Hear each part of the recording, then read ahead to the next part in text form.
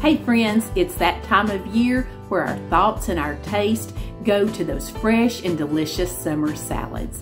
This video is dedicated to the top 6 summer salads of 2024 and to proving that not all salads are created equal. After watching these, you're never going to say that eating a salad sucks again. I know this does not look like much sitting here, but take my word for it, honey, you're gonna love this salad. It's always good to get the prep work done first, so I'm gonna scrub my veggies up really well. I've got a good size sweet onion. I'm gonna go ahead and dice up the entire onion, but I'm saving half of it for a salad for tomorrow. I'm doing the same thing with this green bell pepper, only using half of each of those in today's recipe. And then I'm going to dice up about a half a cup of celery.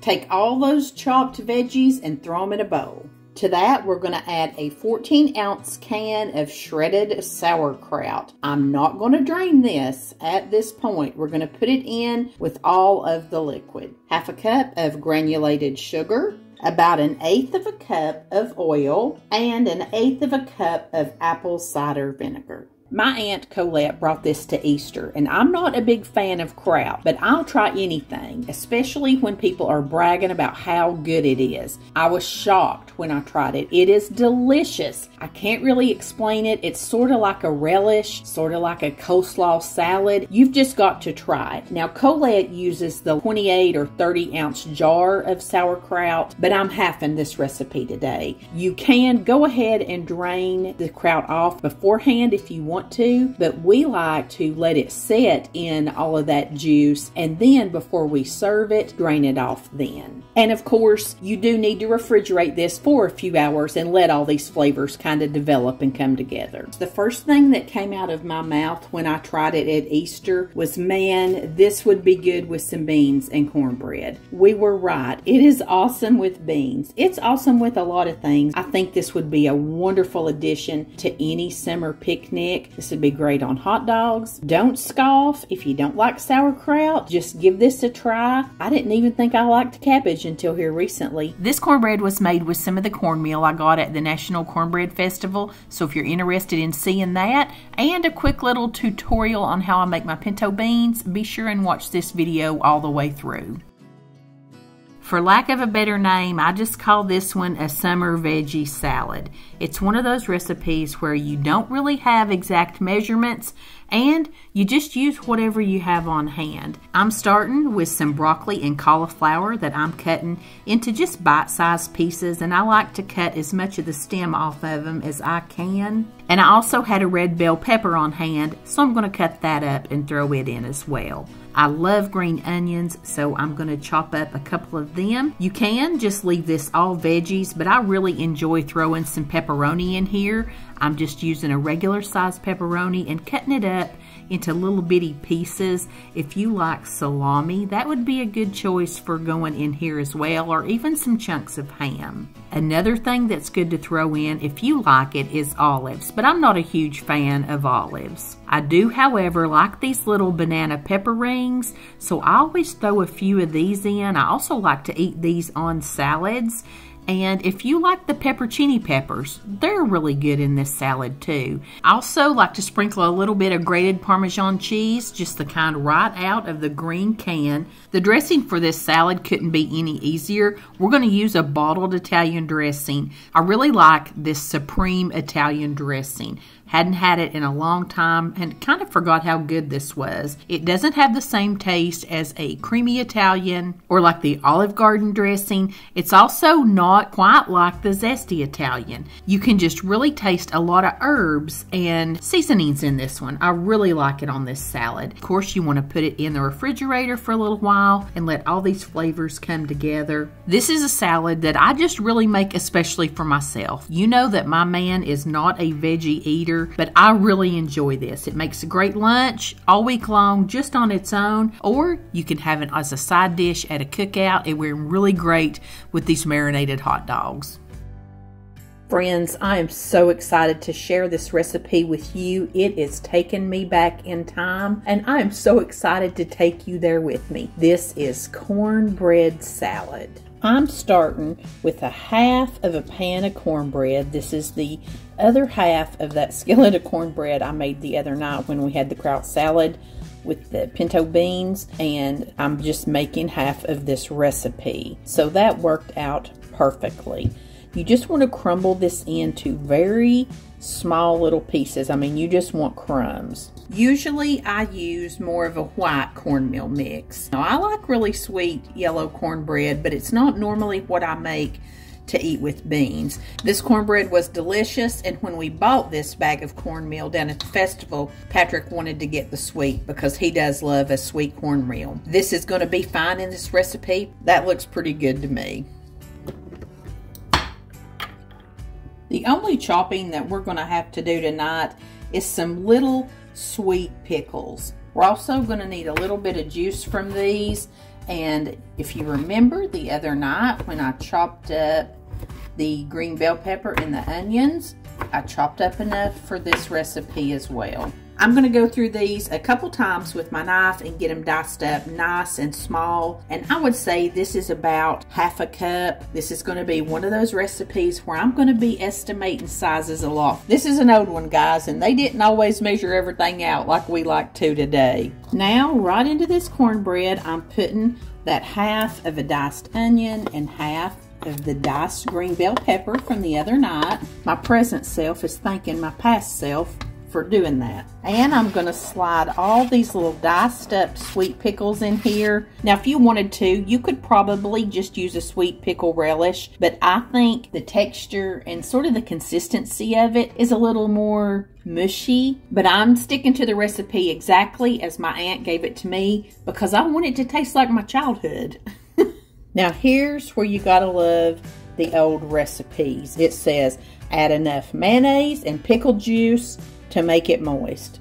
So this is probably half a cup of mayonnaise that I'm starting with. And I measured me out about a quarter cup of pickle juice, and we're gonna start with this much. Friends, this is looking like I remember it. I'm gonna add about another quarter cup of mayonnaise in here. This is about an eighth more of pickle juice. Last year in my salads video, I do one of these every summer. Last year I really wanted to make this salad, but I hadn't seen anybody in my family talk about this in a long time, and I remember it at my Mom McCauley's house on Sundays. I remember this as a child. This ain't something you think a child would love, but I loved this stuff. I'm just a cornbread eater, friends. But nobody had really said nothing about it, or I hadn't, heard nobody talk about it. And it was kind of sad to me. Like, I was afraid to ask any of my aunts or anybody because, I don't know, it made me sad because it was, a memory of Mama's house. And I didn't want to make nobody else sad asking for this old recipe. Number one, that's silly. Don't y'all be like that, because it tickles me to death when my kids ask me about recipes from people in our family that are passed, and it tickled my family too. So at Easter, when my Aunt Colette had that kraut salad, I took that opportunity and I said, you remember that cornbread salad Mama used to make? And she said, oh, that was your Aunt Kim's recipe. And she got it for me. She said she had it. She just hadn't made it in a long time. So that's what I'm making, Aunt Kim's cornbread salad.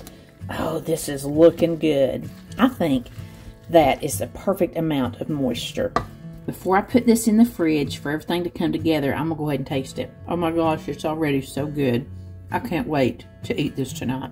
I got so excited that I almost forgot to throw a little bit of salt and a little bit of pepper on here before I refrigerate it. So the moral of my story is, friends, don't be afraid to ask somebody in your family for a recipe. Of course, we're sad that people have gone on. We're sad for us because we miss them. But this is how we carry on their memories right here. Thinking about them, passing down their recipes and all that kind of stuff, and just remembering all these good memories. That is what is so awesome about food to me, is this takes me right back to being a little girl on Sunday afternoons, sitting over there at my Mama McCauley's, eating beans and cornbread salad, watching my Aunt Sherry put on makeup, and she always would give me like makeup that she tried and didn't like, and those are just such good memories. We just had such good times. We still have good times. Now we're going to put this in the refrigerator, and I bet you can guess what I'm going to say. This will be great tonight with leftover pinto beans. Now, I bet you're wondering what we do with that tomato. We wait till the very end and dice it up nice and small and put it right over the top of the cornbread salad right before we serve it. Friends, this tastes so good, just like I remember it. I stepped right back in time. This is a great way to use up some leftover cornbread and make a whole new side dish out of it. I'd say it's right up there with cornbread and milk. Be sure and give this one a try and let me know what you think about this and the kraut salad. Those are a couple of family recipes of mine. And if you like the looks of that white cheddar macaroni and cheese dish I served it up with, be sure and subscribe and come back here next week to see how I made it. Let's make a cracked pasta salad. Tonight I'm using 1 pound of elbow macaroni noodles. I've also made this using penne pasta. It was really good and really pretty that way. Of course, you can use any short noodle you like. We're just going to cook it about 7 minutes until it's al dente. Then you need to drain it and you want to rinse it lightly with some cool water a couple times. You want to make sure you stop that cooking process and really let these noodles get nice and cool. While my noodles were cooking, I went ahead and baked up some bacon in the oven, and I'm going to take a little fistful of that and chop it up, about a half a cup of bacon. I'm also using about half of a small Vidalia onion. You could use a green onion or a red onion, would be really pretty and tasty in here. And I had about half a carton of grape tomatoes that I'm just going to slice right down the middle. Now that all the chopping's done, let's start on the dressing. We're going to use about 2/3 cup of olive oil. I'm using a 1/4 cup of buttermilk. I don't always have buttermilk, but you can make your own by using 1 tablespoon of white vinegar or lemon juice to a cup of milk. We're also adding in about a half a cup of mayonnaise and 1 package of the dry ranch seasoning mix. You'll notice I have a huge bowl that I'm mixing up this dressing in. That's because I'm making this full recipe and it makes a lot. But that's a good thing because this stuff will get eat up. It's really good.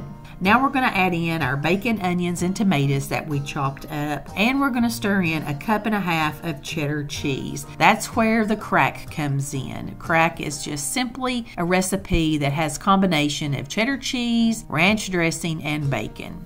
This recipe also called for about a 1/4 cup of fresh parsley. I only had dried, so I'm just going to sprinkle a little bit of that in. If you had basil, you could definitely use that here. Parsley will just give it just a little bit of a peppery taste, and really if you've got a good onion in there, you won't miss it too much if you don't have either. Now, dump those cold noodles in here and just start to mixing. I'm finding that I really like adding a little bit of olive oil into these kind of salads that I'm making.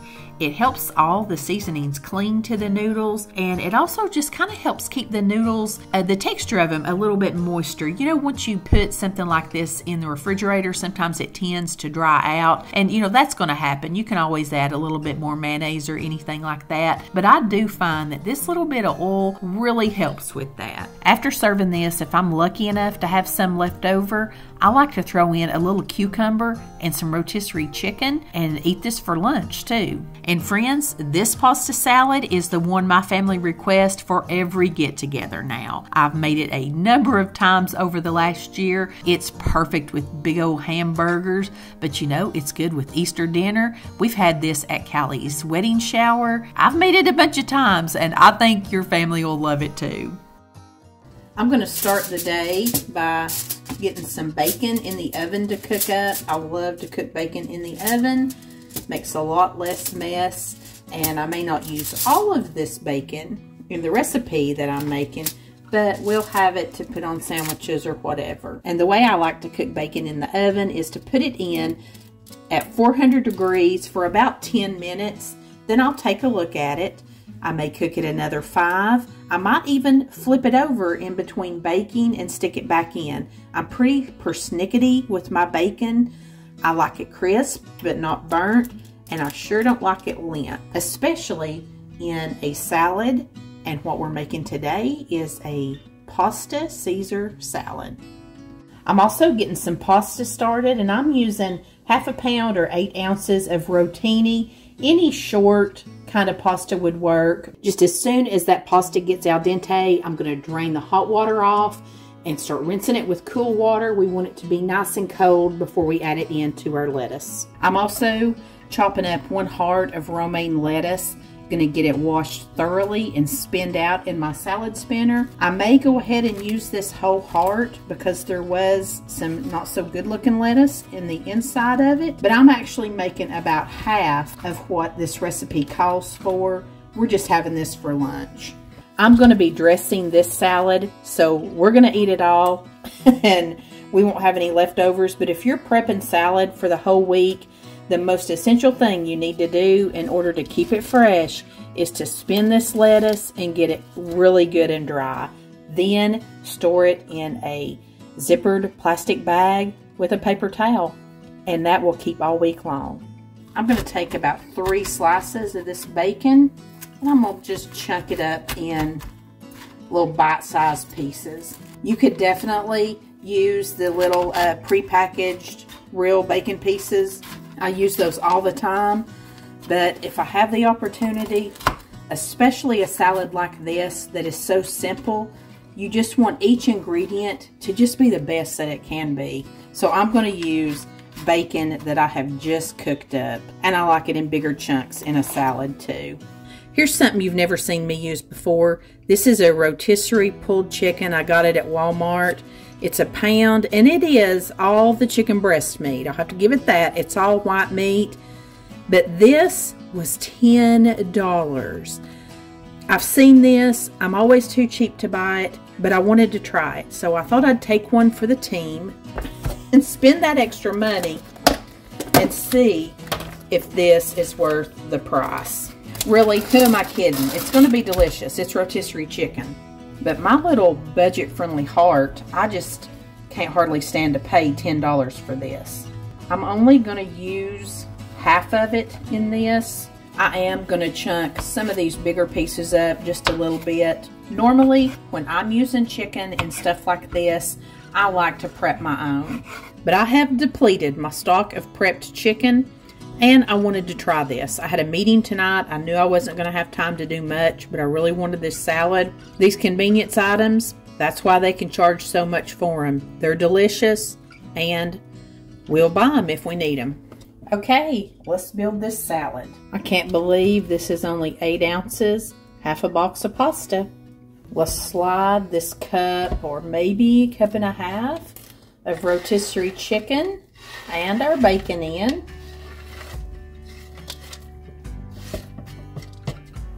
I'm going to put in about a cup of croutons, and I'm just using some Caesar croutons from Walmart. I'm going to put in about half a cup of Parmesan cheese. I'm using this shaved Parmesan. Like I said, very simple and very few ingredients in this. So I just splurged and went with something that's just maybe level it up a bit.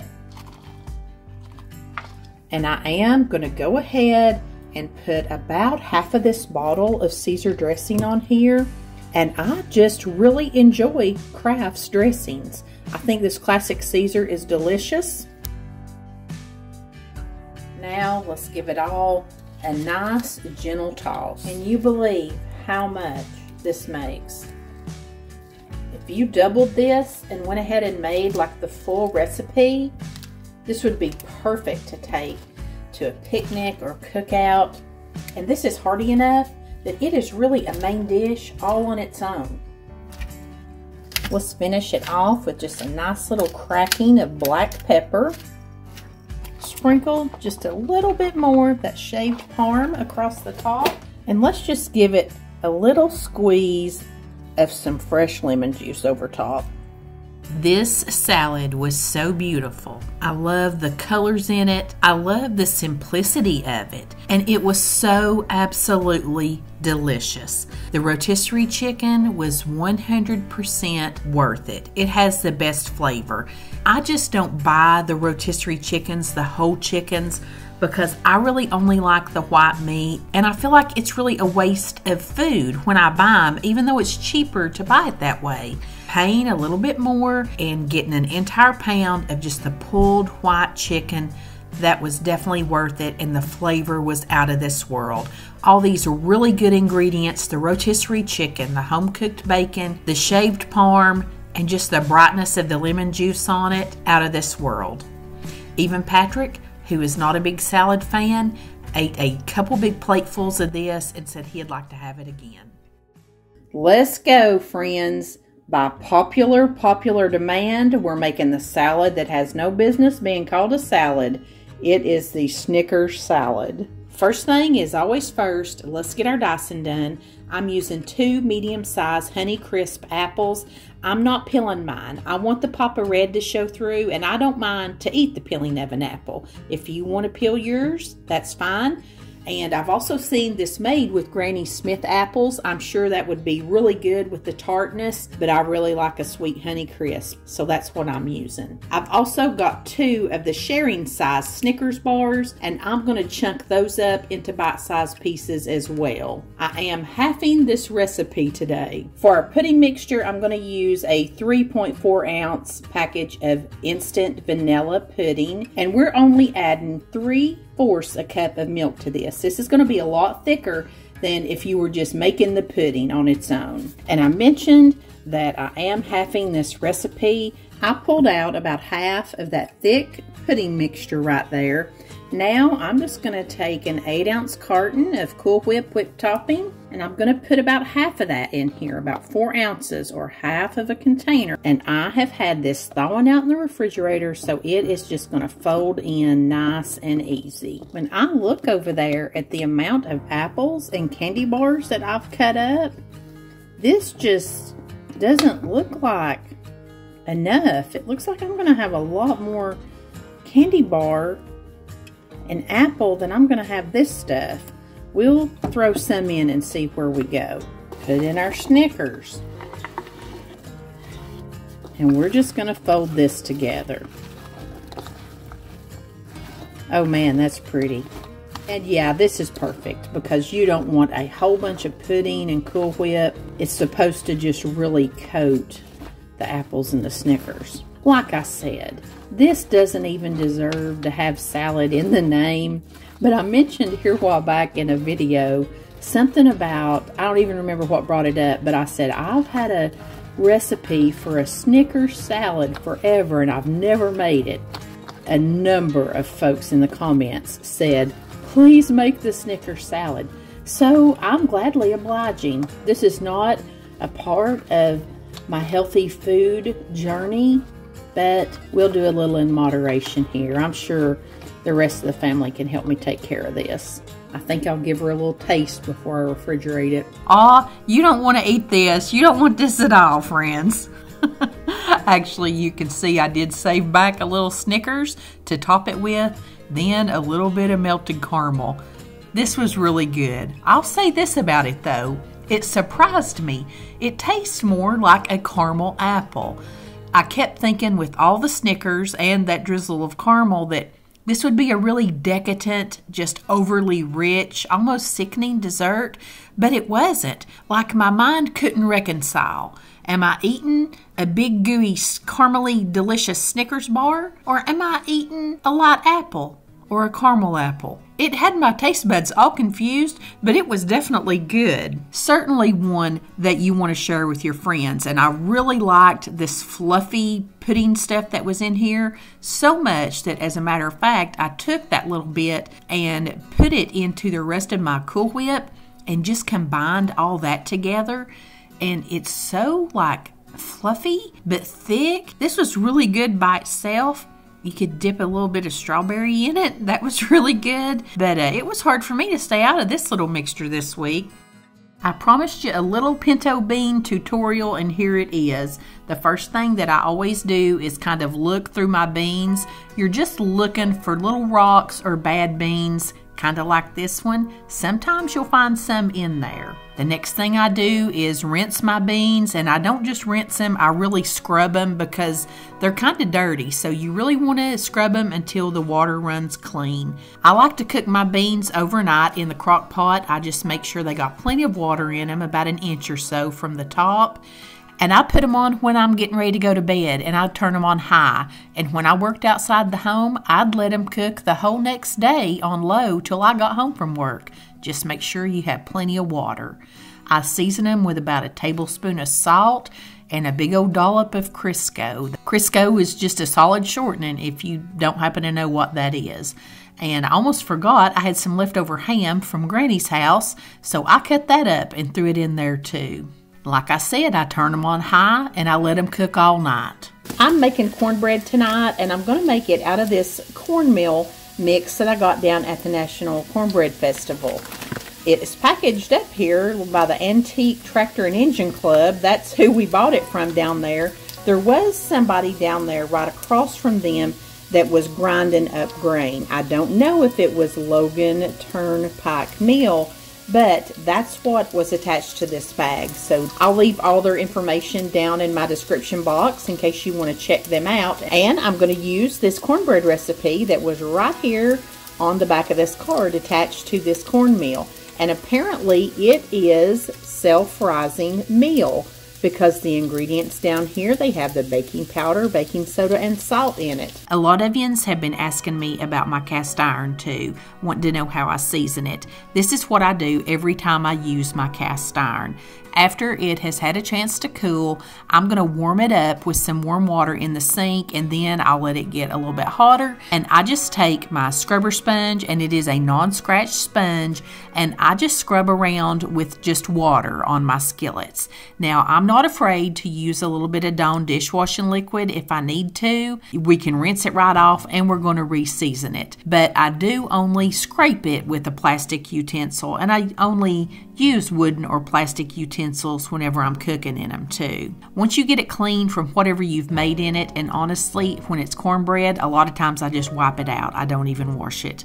I dry them really good, and then I put them back on top of the stove eye, and I turn the heat up really high on them. And you know it's good and hot whenever, number one, you can see smoke, or number two, you try to press your finger to the side of the cast iron and it's so hot you can't hold your finger there.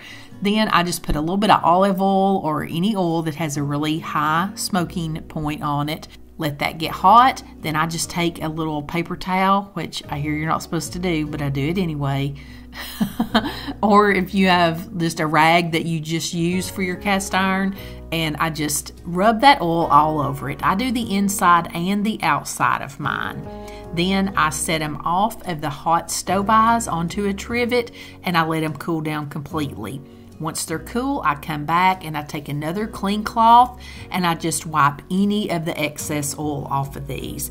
And they're just going to clean up and slick up better every time you use them. That's the best way to get that gritty feeling. A lot of people don't like that about Lodge cast iron. It sort of has like a textured gritty feeling, and they want to like sand it down or this or that. Hey, I would never do that. The more you use it, the slicker it's going to get. Now, this is my daily use, and the Lodge cast irons that I buy, they're already pre-seasoned and ready to go. But if you've got one that's not been seasoned, or if you're interested in seeing us take an old piece back down to bare metal and seasoning it back up, I have a video all about that. I'll link it up in the cards and put it in the description box for you as well. Watch this video next to see the top 6 salads from last year. And friends, you'll be set for the whole summer. Thanks so much for spending some of your time with me. I appreciate you. And until next time, I send you love from my kitchen.